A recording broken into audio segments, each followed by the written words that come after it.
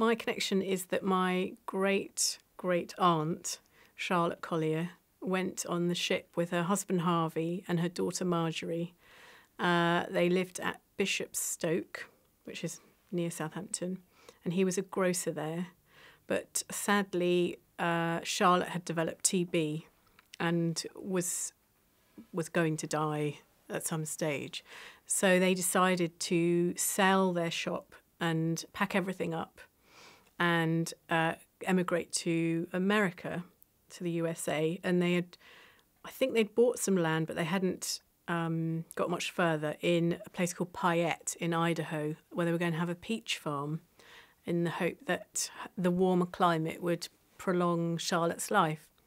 And they were recommended taking this brand new ship, which was the Titanic, and they had all of their furniture in the hold, and they went to the bank just before they left, and Harvey drew out all of their savings, and he was offered a banker's draft, but he declined and said he wanted to have the cash.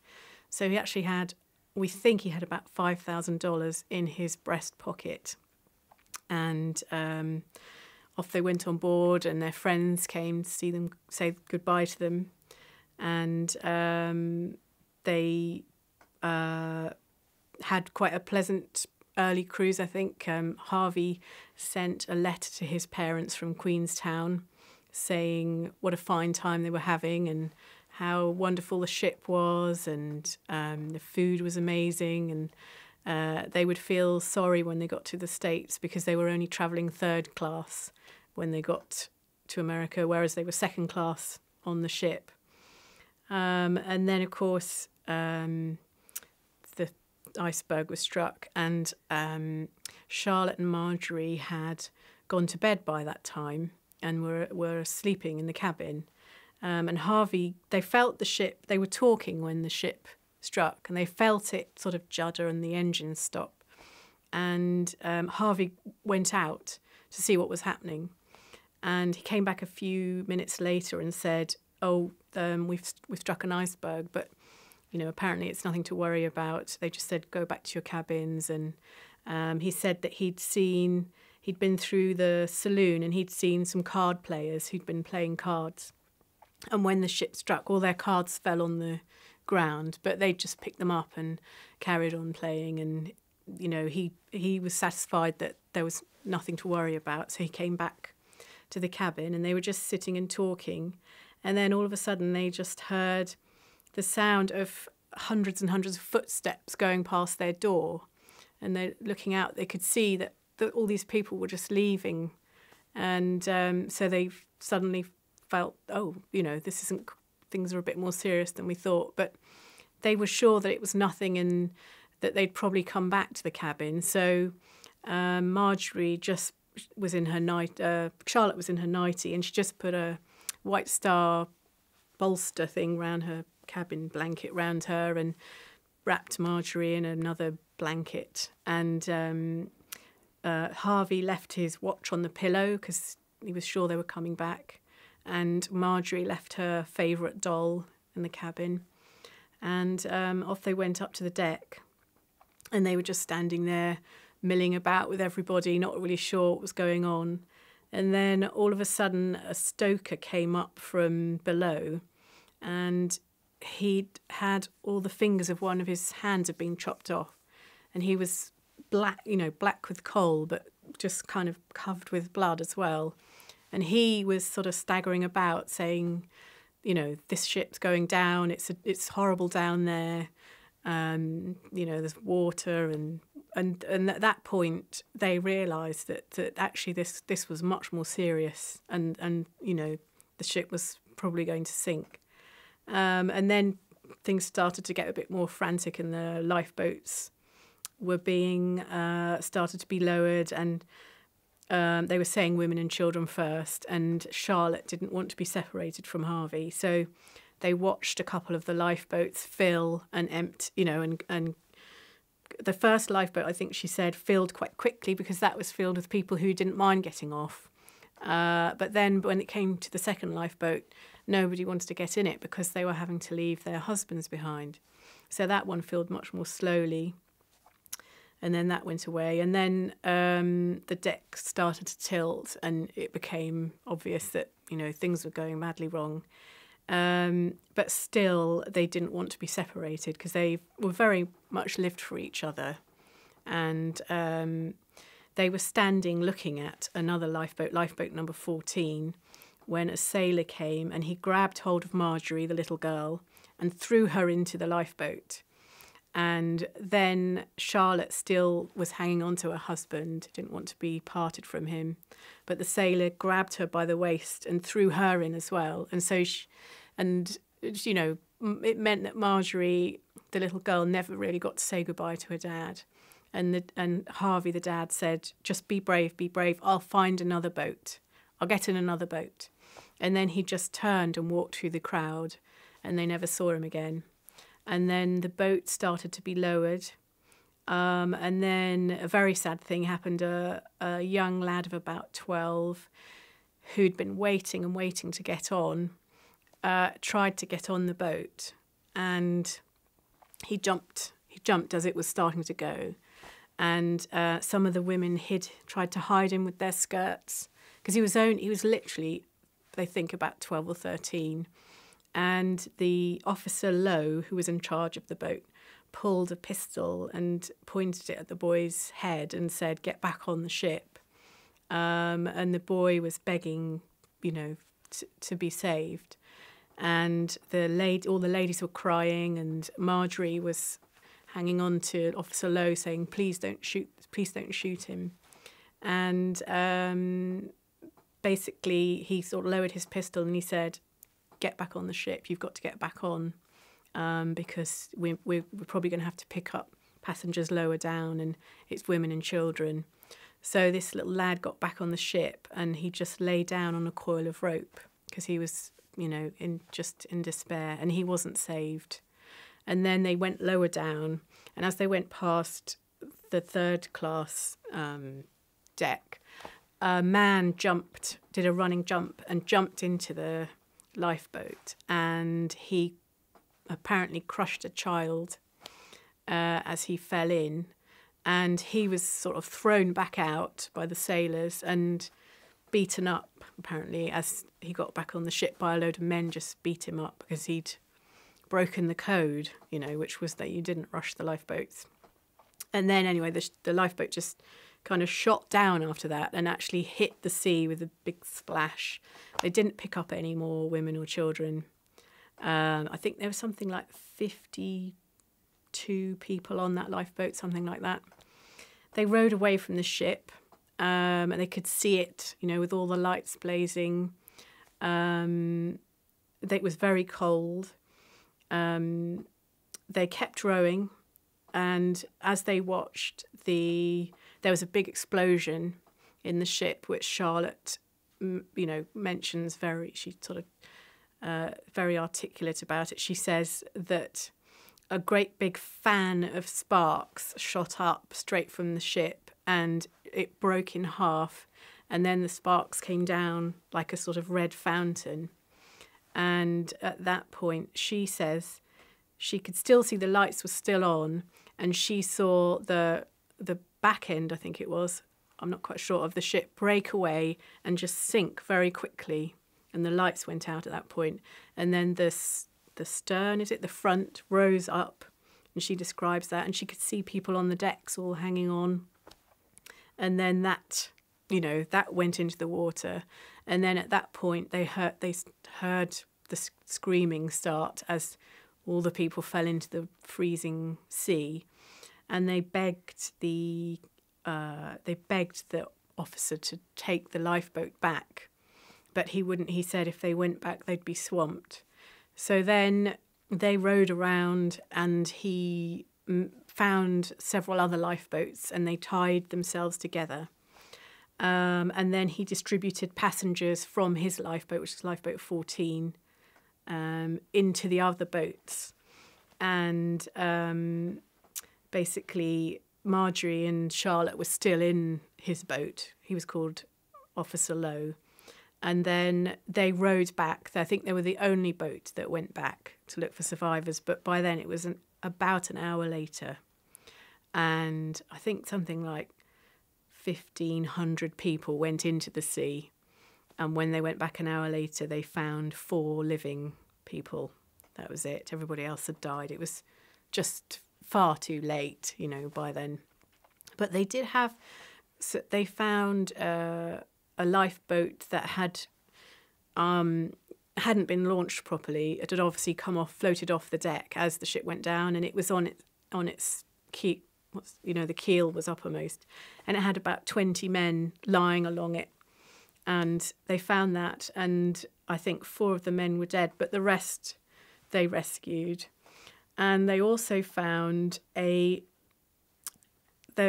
thought was a Japanese man lashed to a door that was floating.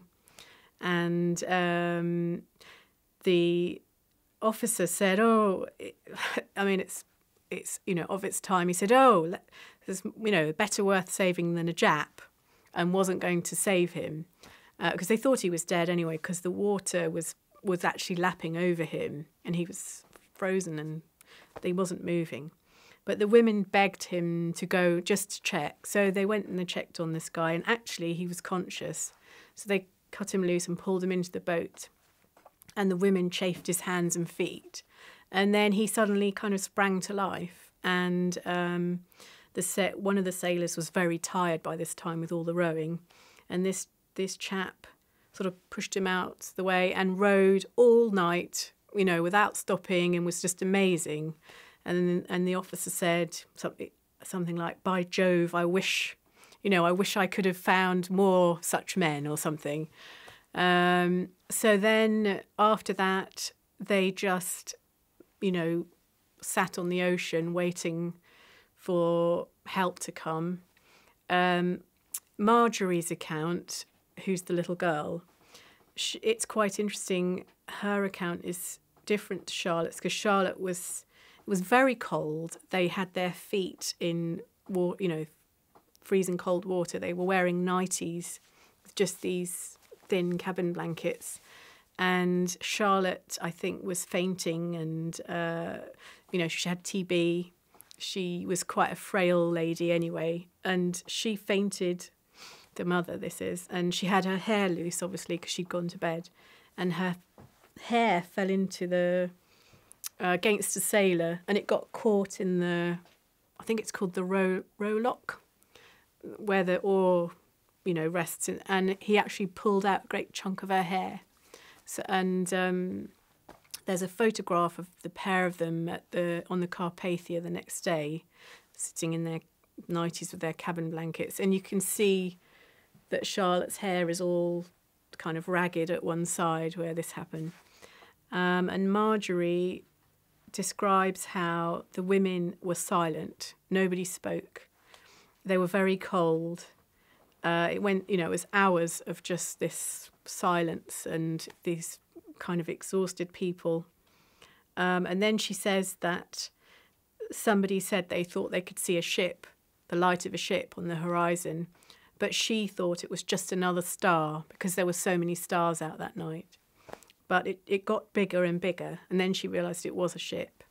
The whole time that she was in the boat, she said she cried sometimes, this is Marjorie, the little girl, because she'd left her dolly and there was nobody there to mind it, and it was getting wet. She was sure that her dad would be on another boat somewhere. So they rowed across to the Carpathia. I think it was about 4 miles that they had to row, which took a long time. And then when they got there, the women had to climb up. All they had was rope ladders. So these poor women had to climb up these rope ladders. But the children just couldn't make it. So what they did was they got some US mail sacks, emptied the letters out, and lowered these sacks, and then put the children in the sacks, tied them up, and just pulled them up the side of the ship. And then basically they had this awful next few hours hoping that Harvey would appear, that he'd be on one of these other boats, but he wasn't. And they then had I think, a couple of days of on the Carpathia, and they had to sail through a really rough storm, which was pretty frightening for them all. And they were sleeping on the floor. Obviously, there was no beds for them or anything, still in their 90s. And then they came into New York, and I think I find this quite crass of the White Star Line. They made the Carpathia go first to the pier where the Titanic would have docked and unload all of the Titanic's lifeboats, because they belonged to the White Star Line and they wanted them back. So the passengers had to stand there watching while the lifeboats were unloaded. And there's a photo, I don't have it, a great photo of this sailor just standing on this pier with all these lifeboats just kind of piled on it. And then the ship sailed round to its actual berth, the Carpathia's berth, and they got off, and there was just press and this big melee of people. And they had some friends who'd already bought a peach farm in Idaho, and they'd obviously heard the news, and the husband had come to New York, and he found Charlotte and Marjorie, and he had secured a room for them in a hotel with food and warm clothes. But Charlotte became very ill with pneumonia because they'd basically had exposure, I think, from the cold, and she became very ill, and she was taken in by a wealthy New York doctor who looked after her and Marjorie until Charlotte was well. And then Charlotte gave the interview to the Chicago Sunday Tribune, which is why I know this story, because that's the story I've just told you. And Marjorie also gave an interview. And they basically thought that they would go on to this fruit farm. And they were given some money from the Titanic Fund and from the newspaper article, and just very kindly New York people gave them clothes. They gave Marjorie a new doll. I think the children in the street where she was staying all clubbed together and bought her a brand new doll. And there's this lovely picture of her with this doll. And then they went to Idaho. I think they were there probably just a couple of months, and Charlotte was still ill. They had no money, really. It wasn't going to work. So they ended up, I think, about 3 months after originally setting sail, they ended up coming back to Bishopstoke. Basically ended up where they'd begun, but with nothing. I think they got from the Americans actually gave them, I think, something like, in the end, all the fundraising that was done on their behalf, they ended up with about $2,000, which sounds quite a lot. I mean, it probably was, but that was all they had. Harvey was dead, so they had no breadwinner. Charlotte was ill, so I think they lived quite carefully. Charlotte then, after about 2 years, Charlotte quickly remarried. She was dying, but she remarried in the hope that Marjorie would be cared for by the new husband. But Charlotte then died I think she died in 1916, leaving Marjorie orphaned at age 12 by then. And this new husband didn't want to care for Marjorie, so she was made a ward of court and went to live with family. She received money from the Titanic Fund till she was 18, and then that was the end of it. She went to boarding school, and she married quite young at 23. But then, very sadly, her little boy died when he was a baby, and then her husband died shortly afterwards when Marjorie was 39. And then she was alone, and because she had no siblings, parents were dead, and she had a very difficult time, actually, financially. She lost everything. That ship really took everything from her. And she just had this very, very sad, actually, lonely life. She was interviewed in the 50s by Walter Lord when he was writing his book, A Night to Remember. And I have a letter that she wrote saying how kind he was and what a lovely man he was, and that he had decided that he would try and speak to the Titanic trustees who were looking after the money that was given by the public for the survivors' benefits, to see if she was entitled to get any more money from them. And at the same time, my aunt, who's still alive, also went and had an interview with the Titanic trustees in Holborn. But because Charlotte had remarried just before she died, they said that she had, in effect, replaced Harvey, the dead father, and so she wasn't entitled to anything, even though she was actually destitute because of the ship. I think, well, I never knew Marjorie. Obviously, my mum and my aunt knew her, and they did find the whole thing pretty sad. It wasn't talked about very much at the time, and Marjorie, I know, preferred not to talk about it. In the letter that I have from her, she says, how that ship has dogged her life, I think she calls it. And she was kind of sick of the whole thing. And so it wasn't something that we talked about at length. But when the ship was found in 1985, that was when I became interested in the whole thing. And I think that was when my aunt went and found this account again. And now we're 100 years on from the sad events of April 1912. How do you think we should reflect upon what's happened?